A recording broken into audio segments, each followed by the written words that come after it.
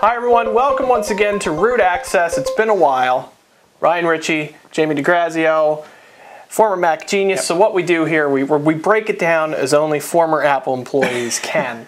And do not adjust your e-sets.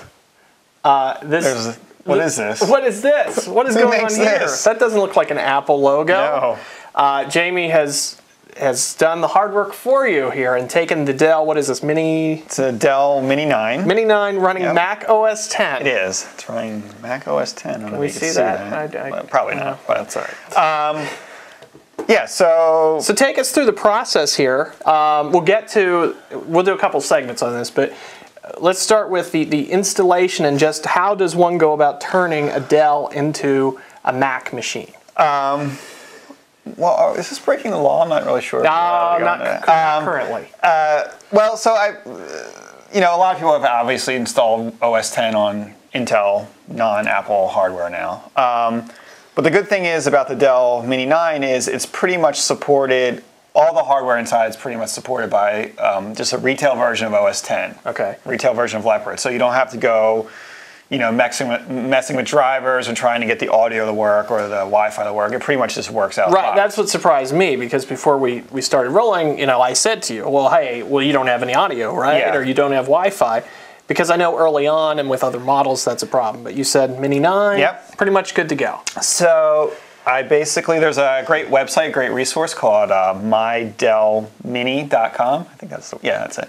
And there's forums there, and basically they give you step-by-step on how to do it, whether you're installing with plugging in an external DVD drive, or what I did, which was use a single USB drive. Okay. And you did need a PC for a part of it. You needed to basically install, you need to partition the USB drive, install like a Linux kernel on one part and then OS 10 on the other. Mm-hmm. You're scaring me now. Believe me, it sounded more complicated than I thought, but you just followed the steps and it was just, they have a link here, download these files, put this on the drive. Okay. Take your retail version of OS 10, open up disk utility, image it to the other partition of the USB drive. You basically plug it in. You just have to, hold down 0 when you boot the. Just go to the site. We might be skirting. We don't want to go too far here into telling them how to do it. It's really simple, though. Our lawyers are not very good. and then next thing you know, it took about a half hour and. So Dell Mini 9, but you did make some mods. You tweaked. You souped this up a little bit.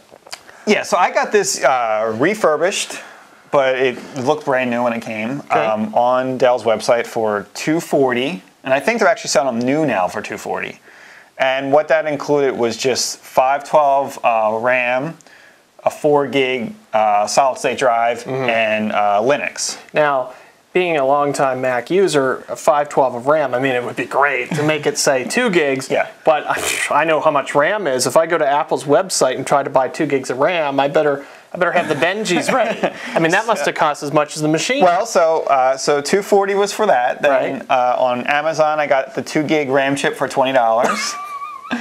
And then the little bit of an upgrade, the bigger expense was I got a faster solid state drive, a 32 gig, what's called Run Core, which runs, I don't know what that means, but it has a faster read-write access, because actually a lot of these little tiny netbooks that ship with the solid state drive, so it's really a slow speed drive. Right. So the 32 gig fast solid state drive was $119. So that's a little pricey for 32 gigs, but that's fine for a netbook. Now I'm looking at the size of this thing. It's a 9-inch screen, right? Yep. I can't help but notice, unlike the MacBook Air, I see multiple ports.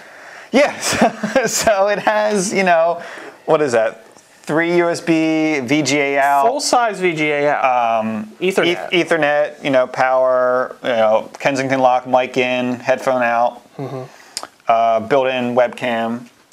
So the whole process to get Mac OS 10 on there, how long did that take, roughly? The actual install? The install, the things you had to do ahead of time to prep with the Linux kernel. Yeah, the setup and everything was probably about, I made some mistakes along the way, but that would take you probably about an hour. Okay. And the actual install was probably, half hour.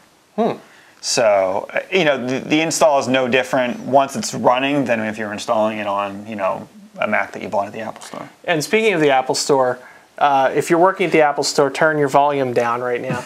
The plan is maybe to hit the Apple Store with macOS 10 on here, and you're going to have a question about iTunes. We're going to see maybe down the line if we can get some tech support at the Apple Store. Sure. Just to see what would happen. But so far so good. You know, like you said, Wi-Fi sound out of the box is running. It boots fast. Okay. It shuts down super fast, probably like in 2 seconds. And I don't know if that's because it's a clean install, right? Or if it's because the solid state drive, it's writing to that very quickly. I don't know, but it's a great little machine, and for $300, $340, can't $340. We'll say $350. $350 Mac right there. Yeah. Now you are of course including the price of a single license. Well, no. So we would add that to the cost. So that would be an extra $120 or maybe $60 if you're a student. But still, $479. Full-fledged little netbook here. In the next segment, though, we'll talk a little bit more about what you found in actually using it, pros and cons, that kind of thing. Stay tuned. That's coming up.